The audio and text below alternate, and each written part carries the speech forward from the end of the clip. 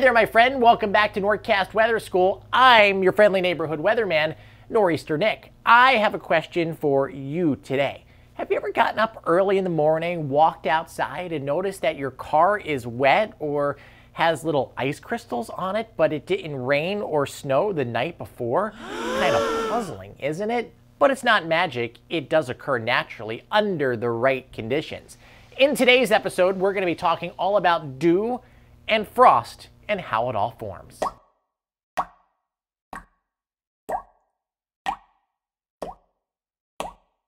Before we dive into the topic at hand, I think it's important to go over exactly what dew point is and what it means because, well, after all, we hear about it all the time on TV weather forecasts. And that's because most meteorologists, myself included, love using the term because it gives you a very good understanding of just what it's going to feel like outside and how you should dress, especially in those warmer spring and summertime months. It gives you an accurate depiction of how much moisture is in the air. Dew point is the temperature at which air needs to be cooled to allow for condensation and water vapor to form on the surface. The higher the dew point, the more moisture is in the air.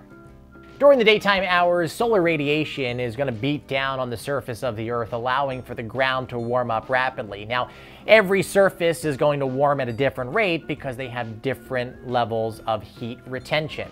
At night, the process reverses, and any warmth that is built up escapes or radiates back up into the upper levels of the atmosphere. A clear, starry night will cool off the best, and as soon as you add in clouds, it's kind of thwarted and acts as a blanket or insulation. You won't get as cold. Let's take a closer look at this. Pay attention to the number in the bottom left. This is your dew point.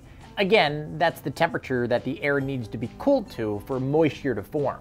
In this example, the air just above the surface warms to about 67 degrees through the day. By nightfall, all of that heat escapes, allowing the air just above the surface to cool within a degree or so of the dew point. And then the two values, the air temperature and the dew point, line up when the process comes to an end. The cooling forces moisture onto the ground. Liquid water, or dew, forms in above freezing temperatures. This is when you wake up to water on the ground and on your car. Now let's look at a colder scenario that leads to the formation of frost. It all starts off the very same way. The sun heats the surface and the air just above the ground gets to about 63 degrees. But the dew point is much lower, around the freezing point. This time, when the air cools to the dew point, tiny ice crystals form, and that's how you get your frost. Well, at this point, I'd say you do know more than you did before, and I hope you walk away with a better understanding of just how it all works.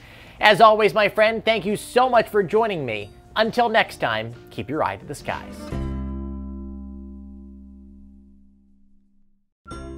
Hey, thanks so much for watching this video. If you liked what you saw, subscribe to my channel by clicking this button right here. And if you want to learn another lesson from NorCast Weather School, click this video. You can also follow me on all social media platforms. It's at NorEasterNick.